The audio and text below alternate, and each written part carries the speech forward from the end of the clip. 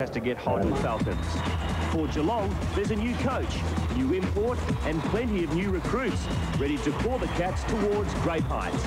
I want to get the Supercats to a level where there's 4 teams from Victoria that people don't want to play against. The Falcons' nest has also seen plenty of changes, and tonight we get our first look at their new lineup. The big test awaits both teams as Network 10 presents Week 1 of the Mitsubishi Challenge. Yes, a new season is upon us. Hello everyone and welcome to the arena in Geelong for this Week 1 clash between the Supercats and the Newcastle Falcons. Both teams' pre-season form has been pretty ordinary to say the least, but with the real stuff now here, I'm sure both sides are going to lift. Well, Channel 10's been doing the basketball for 5 years now, and I'm proud to say that Dean Templeton is again my co-commentator this year. Welcome, Dino. It's an Olympic year, an exciting year, and plenty to look forward to. Well, thanks very much, Steve. Of course, it is a terrific year, Olympic year, and I think the season this year will be fantastic, and one of the reasons will be the emergence of all these young Aussie players, and we're going to see some of them in action tonight, and it's going to be a great game. Well, both these teams have made some massive changes over the summer. We'll start with the Newcastle Falcons, made 8 changes to their roster. In come the new import, Van Dyke. It's not Dick, but David. We've got Scott Ninnis, Armfield, Reese, McGregor, Moore and Pepper. Out of the Falcons squad goes Smith. Tony Jensen gone to the North Melbourne Giants. Adams, Alexander, Johnson and Grant Kruger has gone to Townsville. For the Supercats, in Ray O's. He's a great athlete, their new import. Safwell from the Magic. Virtue, unfortunately, won't be playing tonight because of a bereavement in the family. Scalzi and Grabau. And out for the Supercats go Arnold, Wickstrom, joins Cass and David Graham. Now, speaking of David Graham, he was a former Australian star. He's played for the Hawks. He's played for the Magic, the Giants and the Supercats. David is now our sideline commentator this year. Terrific to have you along, David. Welcome. Thank you. I'm happy to be here. Well, of course, you've been through it so many times. What will the players be feeling tonight? Well, look, the Supercats have had a pretty traumatic off-season, and they'll be excited to get that out of the way, and now certainly locked into the start of this season. And your tip for tonight? I'm going for Geelong. What a huge surprise. Let's have a look now at the squads for these two teams, the starting 5. Supercats, Joey Wright, Simon Kerr will start, Sapwell, Exon, who's got some knee problems, as has Wright, and Ray O's. For the Newcastle Falcons, it's Butch Hayes, Scott Ninnis, Reese, McGregor and Van Dyke. Off the benches, Dino. As you mentioned, Steve, the Supercats are decimated by injuries. Just 4 players suiting up. Ramsey, Scalzi, Grabo and Leonard. And for the Falcons, lots of new faces there. Armfield, Lowe, McLean, Moore and Ben Pepper. And we're ready for a start here at the arena. It's the Supercats against the Falcons, both rated 100-to-1 chances to win the championship this year. But you speak to both coaches and they're pretty determined to make the finals, that's for sure. I think that's the fact there, Steve, that both of these ball clubs, you know, they're really going to take 1 week at a time, to use the old cliche, but of course both of these teams are in a rebuilding stage, and 8 changes to the Falcons, just 2 guys on their roster from last year. So they've got a lot of work to do on their chemistry. Supercats in the blue strip going to the left of your television screen. Curl's first shot missed. Now Ninnis for Newcastle, throws up the shot. Now Van Dyke gets the shot blocked beautifully by Sapwell. Oh, that's sensational defensive effort by Rupert Sapwell. And as we saw in the limited minutes that guy played with the Magic, he gives 190% every game, and he'll be on the floor anywhere you want him, and he's just going to be a great clubman for the Supercats. Van Dyke drives, but he's been pinged for the charge. So it's a turnover, no score. Supercats with the ball. Well, Van Dyke, of course, is the new import coming in for Reggie Smith, of course, the centre last year, who impressed everybody so much with the Falcons. He's gone on to bigger and better things. I believe he's playing in Europe. France, in fact, yeah. For some serious dollars.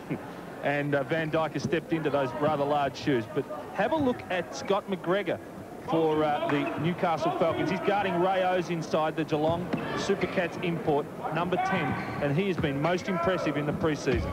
Sapwell off the glass. Good rebounding by Exum. And the captain of the Supercats will go to the line.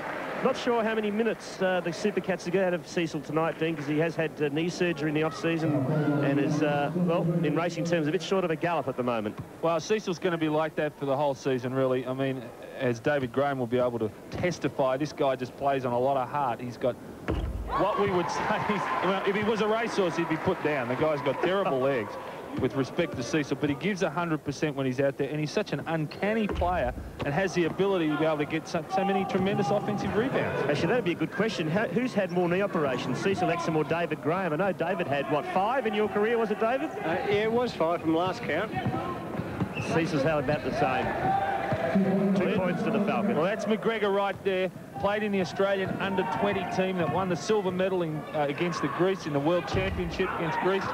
And he had a tremendous pre-season, including one game where he got 29 points and 19 rebounds against the Brisbane Bullets pre-season. Just 18 years of age.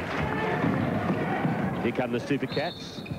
That's a travel against Wright. And the Supercats have turned the ball over. So Newcastle to take it. Butch Hayes to bring the ball back up the court. One of the warriors of the NBL is Butch Hayes. Certainly the general in this team. McGregor. That's two. And many people say, Dean, that young man is already the favourite for the Rookie of the Year. Well, he's got to be. I mean, as I said, with that pre-season that he did have, I actually have underaged him. He's 20 years of age, so a couple of years up in there. There's Ray O's. You'll see a lot of that during this season. This guy can play. He's come from the University of Arizona, a tremendous school, a genuine athlete, young, and a very, very good basketball player at both ends of the floor. Butch Hayes won't be allowed to take that basket. Falcons will take it from the side. There's the foul on Sapwell. Just a good quick move there by Butch Hayes. He will have the quickness, of course, against Rupert Sapwell in that matchup. McGregor. He's a big, strong lad. He's been... Defensive effort by Exum. He stepped up into the hole, got position. Bit unlucky there for McGregor, but David Graham, you've got to be impressed already by the start that kid's had. He's certainly a big man. He works very well without the ball, and that's very impressive from his point of view. And defensively, he's just got a nice hand in there on the pass, so I think he's a pretty good all-round player from this point. Bill tries to nick the ball. Hayes gets it back, spots up for three. Very sweet from Butch Hayes. See the Dino anything. As we have a look at this great dunk by Ray O's from an equally good assist from the veteran Cecil Exum. But 22 years of age, 570 kilos, and 8'6". Well, it seemed like that to you, I can tell you right now. But he's about, now I'm going to get into trouble here because I'll say he's 6'9" in the old language and 125 kilos in the new language. Against the size of the Falcons. It seems to be a little bit of contact there, but referees let it go, and that's what we like to see. Let the game flow. I don't want to be stopping the game every 30 seconds. Hayes. Oh, raffle it, boys. Still a Newcastle ball. McLean did well to keep it in. Now Hayes will run down the clock. Half a minute to go. There's the clock on your screen. It's the Supercats by 1, 23-22.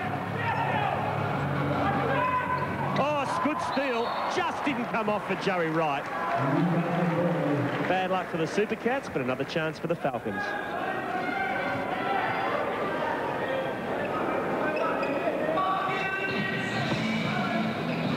Low. There's Hayes. Good defensive work by Scalzi. It's a Newcastle ball still, with 12 seconds left in the first quarter. Oh, it's tremendous stuff under that basket, isn't it? Rebounding-wise, both teams are not giving an inch. Good effort, as you called quite correctly, by Scalzi against Hayes, and he's really been able to probably matches up a little bit better than Rupert Sapwell does. Hayes. Pepper. Hayes again. Eventually, the Falcons got a score. It took them about a minute to get it, but good defensive work by Geelong. However, at quarter time, it's the Falcons just with their noses in front. They lead the Supercats by 1 point. 20. O's has got 8, Wright 6. Well, they're a big unit, and I think in this particular matchup, they're using that and exploiting that. I wouldn't mind him at centre-half back for Hawthorn at the moment. And they could use him. Hayes. Up goes the shot. So at half-time here at the arena in Geelong, it's the Newcastle Falcons 48, leading the Supercats 37. And let's go to the sideline now, and David Graham has got the new coach of Geelong, Ian Stack. Certainly do. Thanks for that, Steve. Ian, in the tradition of Geelong sports fans down here, they're pretty keen to get one of their teams with a win. Last night, the footy team were beaten. What are you going to say at half-time to get your guys up in the last quarter? I think we need to focus our offense a little bit more towards Rayos and Cecil inside. I think that when those guys have handled the ball, usually something pretty good has happened for us. But 37 points in a half of basketball isn't good enough, and I think we can generate some more offense by getting the ball inside to those guys. Yeah, it would certainly appear from our observations that Oz is working very hard down low, but without much success in getting the ball inside. Yeah, that's been, I think, a source of frustration for him and a source of frustration for me as well. When he does get it, they're rotating down and doubling him, and we need to come up with some sort of counter for that so he can be more effective for us. Good luck for the second half. And I also have Tom Wiesman down here. Tom, pretty good half so far. Well, we're pleased at this stage. We got to build on this, though, but our execution was better than what we thought it might be at this stage of the season. But we've got to do something about the offensive boards that we're giving up at the other end. You don't seem to have missed Tony Jensen much, I think, with Armfield coming in there. You've certainly got a couple of good pickups also with Scott and Innes. Yeah, we've got some experience here, some guys that have been in the league, and that helps because we got the young players also, and they've been given that leadership, which is very important early on. Good luck for the second half. Thank you. Back to you guys. Thanks, David. You just sneaked on me there, Tom Wiesman. But the Newcastle Falcons at the moment doing very nicely at halftime. They lead the Supercats by 11, 48 to 37.